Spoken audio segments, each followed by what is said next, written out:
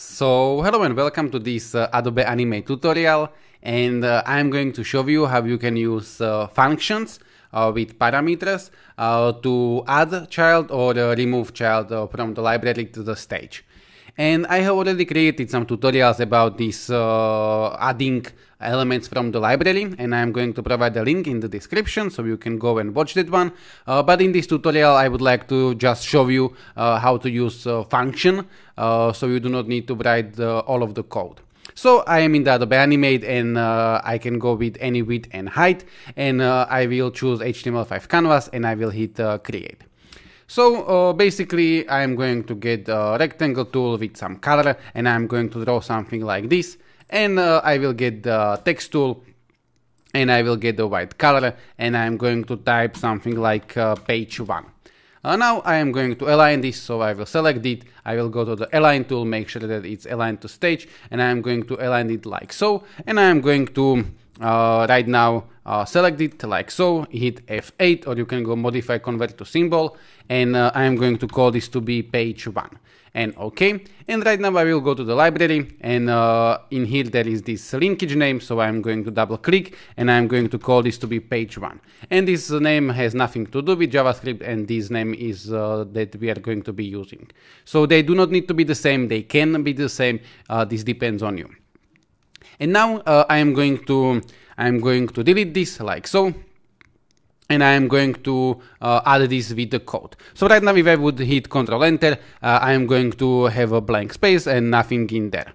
So what I can do is I can right click, I can choose actions, and I can go ahead and type code which is going to be this, add child, parentheses, and in this parentheses I am going to type new, then space, lib as a library, dot, and the name that I have created, which is page 1, and parentheses like so. So basically if I'm going to write this type of code, so this add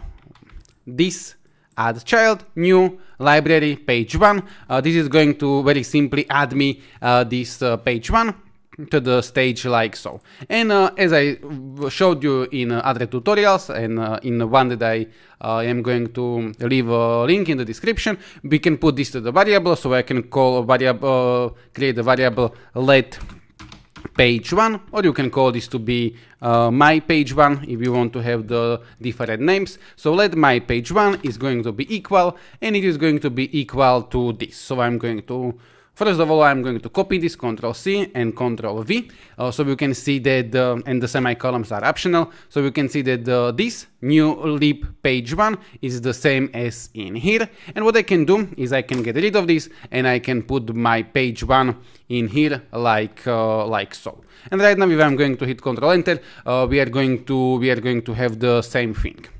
Now let me close this, let me click anywhere, go to the properties and change the color of the stage to something which is not white. So basically if I'm going to hit Ctrl Enter, I'm going to see where is the border of my canvas. Now I am going to create some kind of button, so I am going to get the rectangle tool, and I can be on this layer 1 where I have the code, because I am going to delete it later on. I am going to delete it anyway later on, but I am going to get the maybe orange color, and I am going to create a button. So I'm going to create a shape, I will go to the text tool, and I'm going to get white color, and I'm going to call this to be, or write the text change page, like so. And yeah, I'm going to position it like so. Maybe I can make this a little bit smaller, it depends on you. So something like this. And I'm going to hit F8, and I'm going to call this to be my button, for example, and I'm going to click OK, and I will go to the library, and right now I'm going to put the linkage name, and I'm going to double click, and I'm going to call this, for example, to be button change. Okay, so I could call it my button, but I'm going to put a different name. So I'm going to have button change. And now I'm going to delete it in here, and I will go in here like so, and I'm going to I'm going to right now duplicate this line of code. So I'm going to hit Ctrl D and I'm going to call this to be my button. So let my button is equal to new library, but instead of the page 1, I'm going to paste button change. Okay, and right now I can go ahead and duplicate this line of code, this add child, my page 1. I'm going to duplicate it and I'm going to put in here this my button, like so, Ctrl V, and I'm going to hit Ctrl Enter, and right now we can see that we have this page 1 and we have this change button. Now I will click F9 and we are going to create some kind of function. So I'm going to create the function which I'm going to call add the element, or add elements. And I'm going to create a parenthesis, curly parenthesis, and in here I'm going to put some kind of parameter, so I can call it either only E or I can call it element. This depends on you. And in this function, what I am going to write is I'm going to write this, add the child, parenthesis, and I'm going to put in here element. Okay. Now we are going to have a little issue because when we are inside of the functions like so, we cannot use this unless we have some even listener and we use bind method to add this, but we cannot have something like this inside. So I will have to create a variable, let root is equal to this, but you can choose whatever name you want. But what is going to happen is when we are going to be inside of the function, we are going to be using the variable that we have created. So let the root is equal to this. You can have this as you want, but when you are inside of the function, you have to use this one. You cannot write this like so because it wouldn't be working. But we are going to have something like this, and right now if I'm going to hit Ctrl Enter, we are going to have it like so. But I will go back and I will click F9 to go back to my code, and I'm going to comment out these lines of code. So I'm going to comment out this add child my page 1 and this add child my button. So basically we have only 3 variables. One is this one, and one is let my page 1 is new library page 1, and let my button is new library button change. And if I'm going to hit Ctrl Enter, nothing is going to happen because we will have to we only declare this variable, and we will have to use this add child to put it in here. And now we have this function add elements, and we have a parameter element, and we have root add child element. And now what I can do is I can go ahead and call this function. So I'm going to type add elements. This is this name. Maybe I am going to make sure that I have this correctly, so I'm going to copy it and paste it. And if you want to call a function, you have to write the name of the function and then the parentheses like so. And in here I am going to type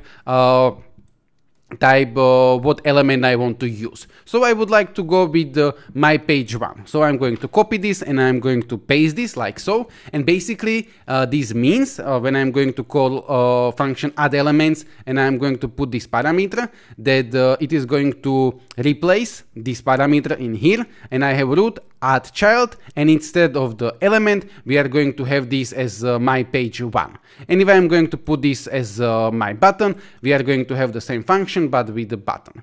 I hope that this makes sense, but I'm going to hit Ctrl Enter, and right now we have put it in here, this my page 1. And now I can go ahead and I can duplicate this, and I can have add elements, and right now I could go ahead and have this as my button, and Ctrl Enter, and right now it is going to also put in here this my button. And now I will hit F9, and we can go ahead and have a function which is going to remove elements. So I'm going to copy this, Ctrl C, and I'm going to paste it in here, Ctrl V, and right now I'm going to change this from function add element to function remove elements. And in here I am going to change this from root add child to root remove child. And right now what I could do is very simply call this function remove elements, so Ctrl C, and I'm going to put it in here, Control V. So we are going to call remove elements function. We are going to put the parentheses, and right now to the parentheses I can put what I want to remove. So I can go ahead and remove my page 1. So I'm going to hit Control C, and I'm going to paste it in here, Control V. So right now if I'm going to hit Control Enter, it is going to at the beginning add the page, but later on I'm going to removing it like so. And I could do the same thing with the button. So I can go ahead and duplicate this, and right now I'm going to remove elements, and I'm going to go with my button. So I can just type this to be my button like so, Control Enter, and we are going to remove it like so. And in here I have only one element, but you could have a function where you are going to have root add child element, and you can have, I'm going to duplicate this root maybe remove child and element number 2, and you could have 2 parameters, element number 2, and like so. So and then you would call the function with like my page 1 and maybe my page 2, but we don't have my page 2, and it would be like so. But yeah, this is it. I'm going to get rid of this additional stuff that I have created like so.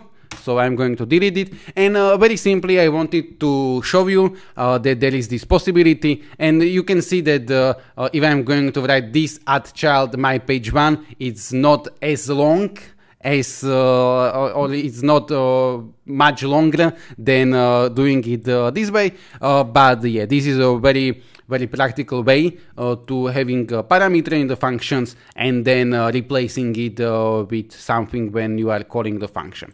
So this is it. This was just a short tutorial about something like this. I'm going to provide a link in the description, as I said, for the more info about this add child, so you can go ahead and position this and so on. Because as we have saw, it is going to put an elements to this corner in here, and there is a way how you can position it, change it, add even listeners to it, and so on. But this is it. Thank you very much for watching, and yeah, hopefully I will see you in some other tutorials. Thank you,